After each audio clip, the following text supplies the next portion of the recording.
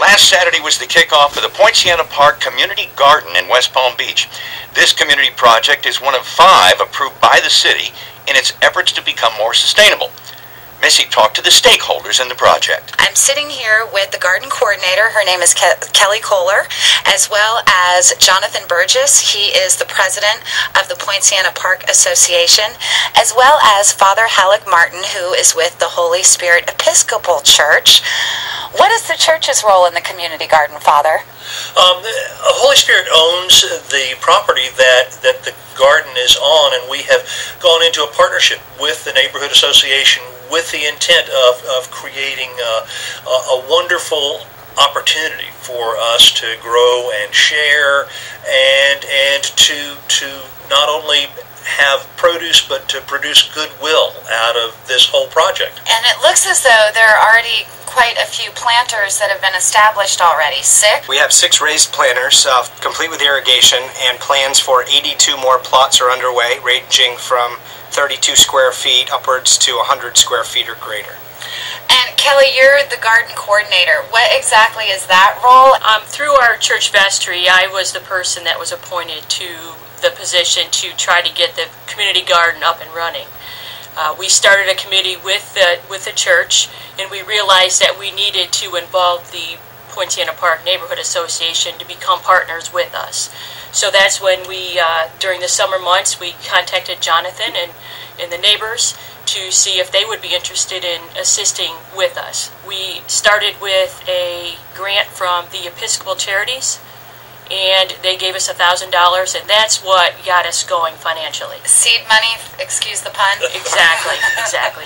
And the collaborative effort with the community obviously is a wonderful thing, but how also are they going to benefit from the fruits, as it were, of your labor? A portion of the food will go right to the families that are growing and tending the garden plots. Another portion will get donated to needy families in the area, whether it's through food shelters or in the neighborhood or church members themselves. So who gets first dibs on being able to put a raised bed over there? Is it the church members? Is it the members of Poinciana Park? Is it paid for by them, or is it free? How does it work? Well, there's 2 ways a person that's interested in gardening on this site can go about it, and they can either rent the space, and an equal portion of the ultimate project will go between the neighborhood and the church. And if for families that cannot afford to rent the space, if they commit a certain amount of volunteer hours working in the garden, we'll be able to highlight a sponsor for them to have their own plot and grow their own produce.